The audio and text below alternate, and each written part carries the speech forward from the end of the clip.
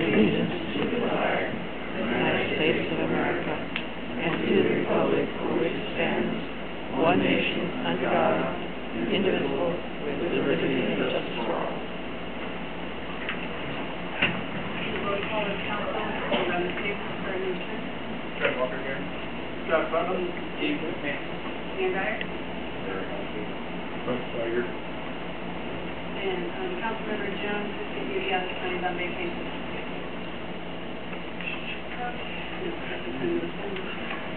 I came in early to try to get it going so that we come up with All right, so are there any changes or additions to the agenda? Seeing none, I guess we'll start right off with my report. I did council all a copy of basically the what if committee report regarding if the recall election had happened. So, and some of the things that we had talked about, and I guess I'll kind of briefly explain for those that are sitting here in the audience.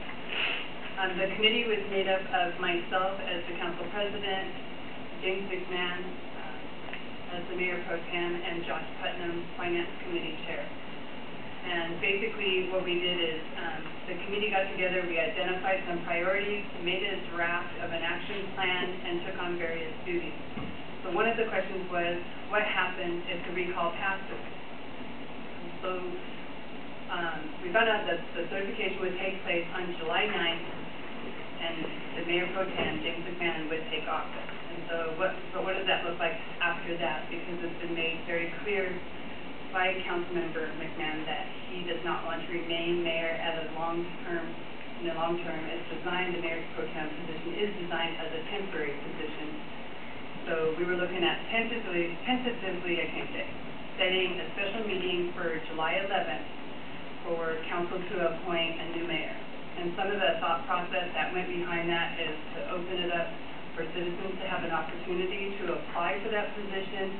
Another thought process was it was right before Pacific Days weekend, and that we would have the opportunity that the new mayor and council would come together on a united front to put the city back on its feet, to move as a community forward, and put things back on track. And so it was, what better opportunity is at our community event? What are some of the safeguards that council can put in place to protect the city between June 26th and July 9th. There was the concerns of what kind of things could happen in this interim period. We met with, I met with the Sound Cities Association board members and discussing on some of their thoughts and ideas and things that they could suggest that council could do to safeguard the city. And one of the things that came out of that conversation was for council to hire outside legal counsel that represented the council only in recall matters.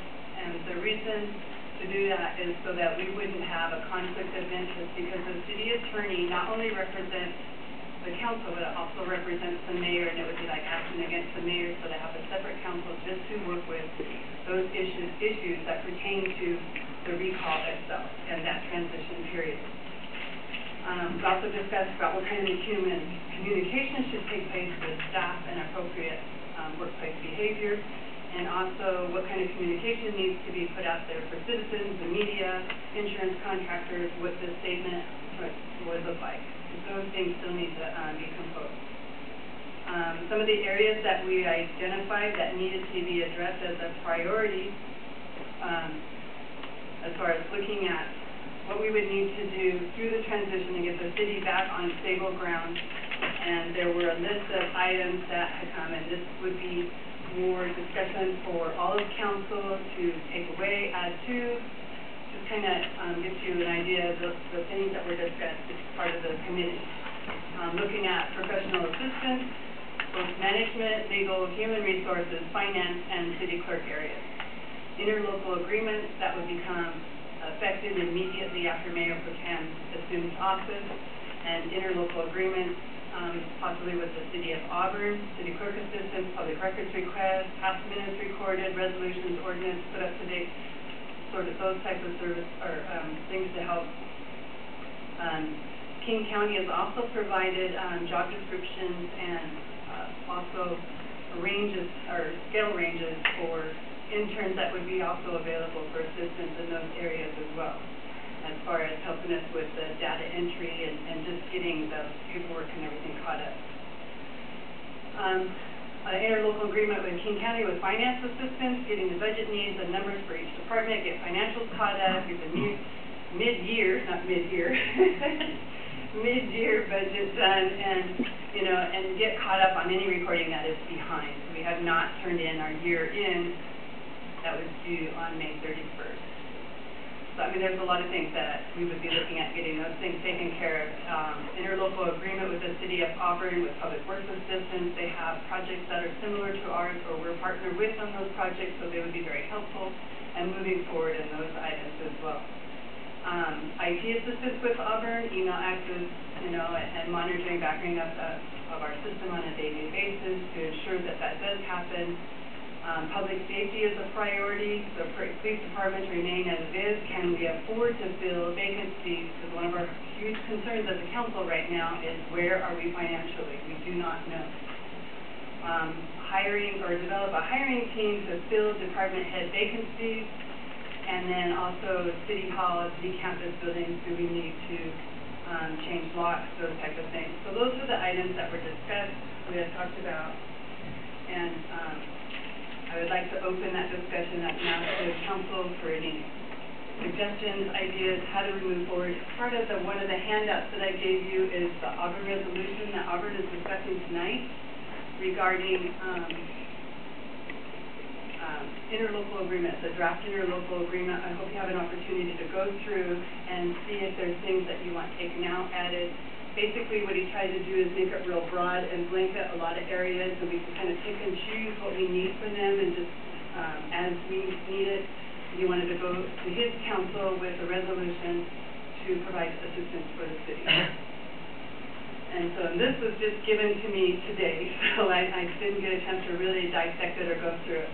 Another item that I handed out to council is the resume of a gentleman that I spoke with on Friday, and he is a retired city manager, and his resume, it shows you the different cities that he was a city administrator, city manager.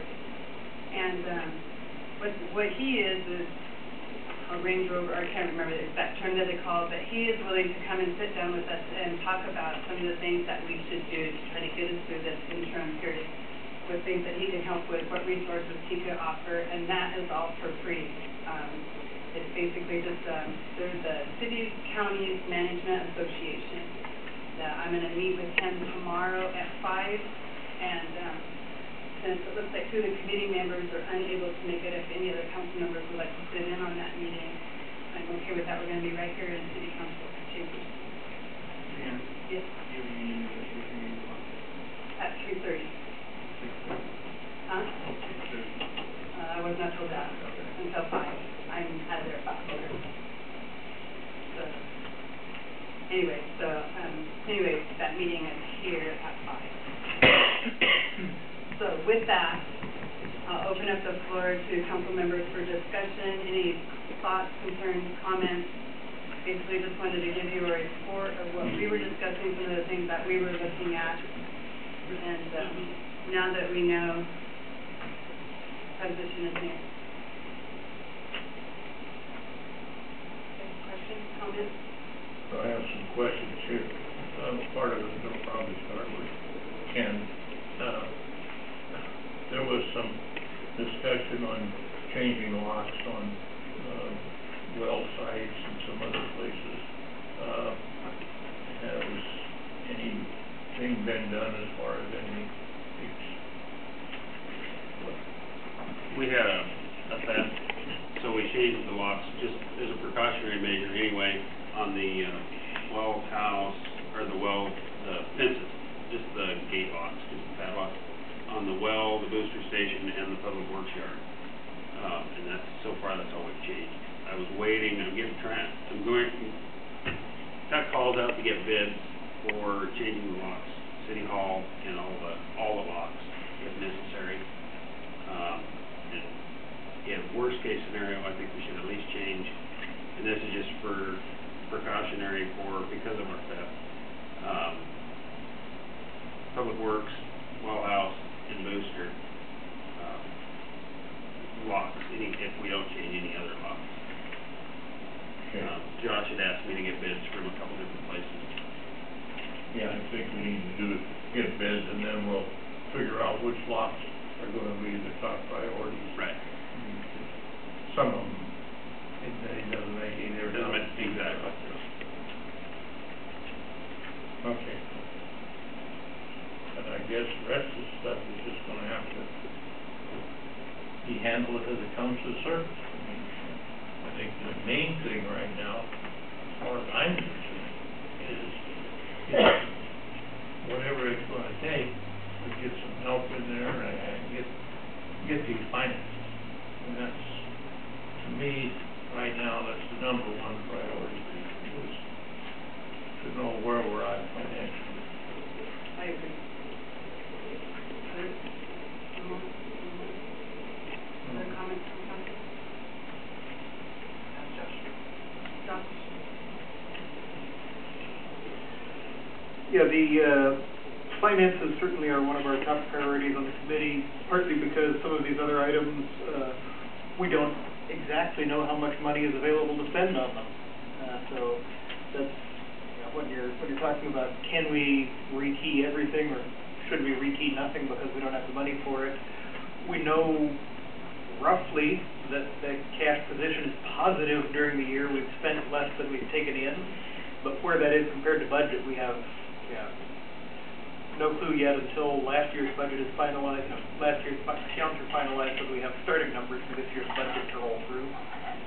So certainly getting that up to speed, and I know staff's been working on that as fast as they can with the time available in between answering public records requests and whatnot. But yeah, so that's definitely has to be one of our top priorities, is getting the finances current and stable so that we can trust the reports from month to month. Any other council members have a comment?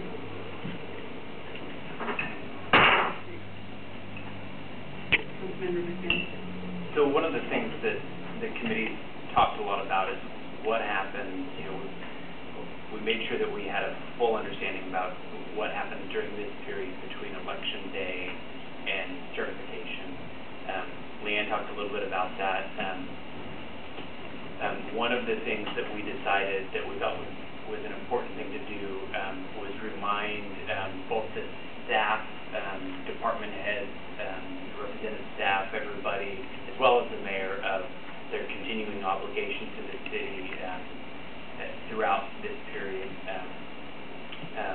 During our meeting Wednesday, Deanne, I forget what Gregory from Pacifica had provided me with some suggested language to do that.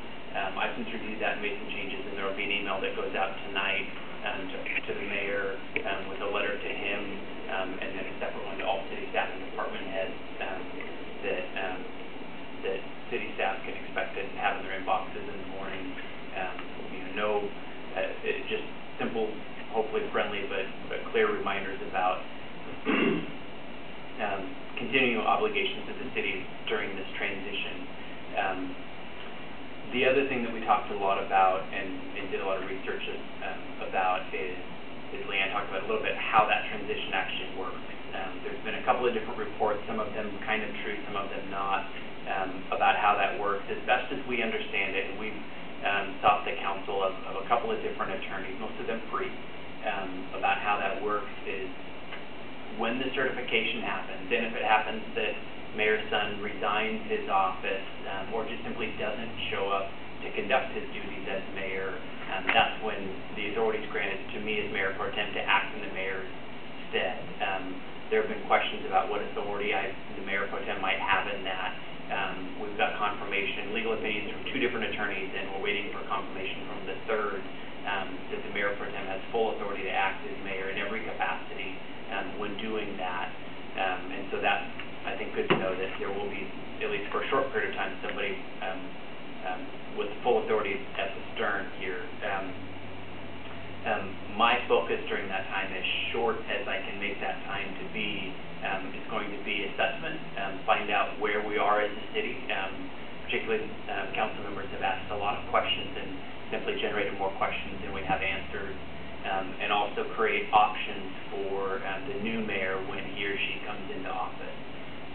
particularly on the option side, particularly on the staffing. I'm going to be looking to find out from each department what the status of their staffing levels are, where the vacancies are, and post for as many of those jobs as we can, so that when the new mayor comes in, he or she has the ability to start picking through resumes and finding qualified people to fill those positions.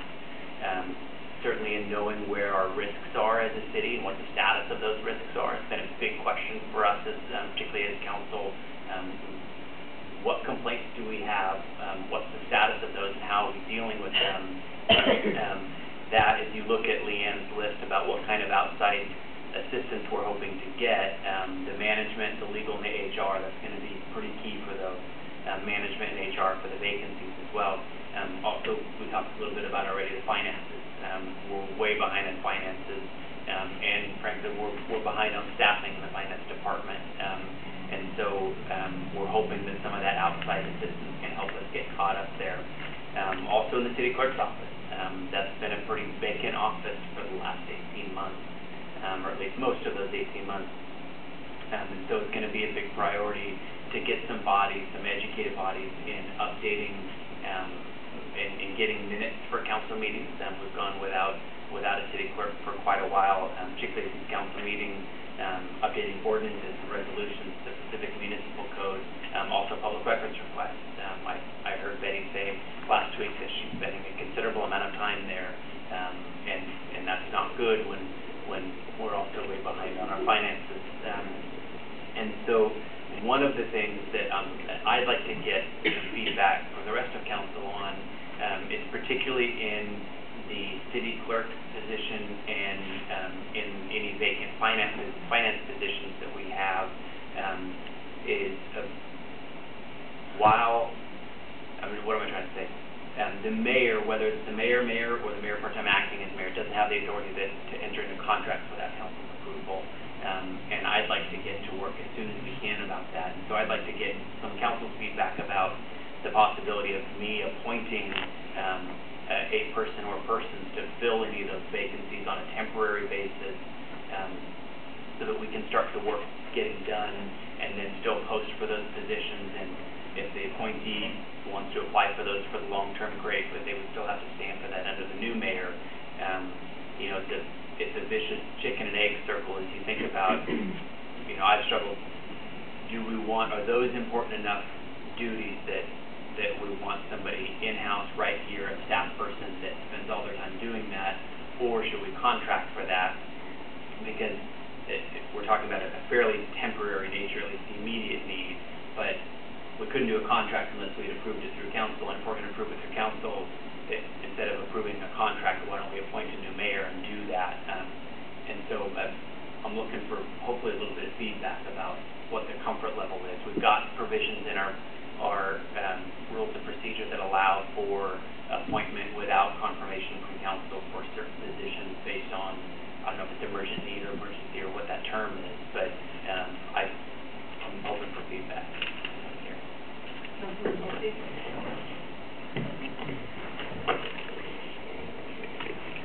Council has the authority to contract for professional services on an interim basis, and as such, we could delegate the mayor pro tem or the president of council or anybody to receive this contract. I think that would be the way to go. That way we could post and advertise for the position, interview, and hire permanent personnel and use professional services in the interim. Councilman Wiltie? I'd actually be comfortable at our next meeting if we were to have a fairly broad delegation of authority to contract, making it clear that the short-term contract period of, say, 30 days with renewal subject to council approval for any services needed to bring the city current in its operations or finances. I think that would have very broad but clearly temporary authority while figuring out where we are so that we know what to do going forward on a permanent basis.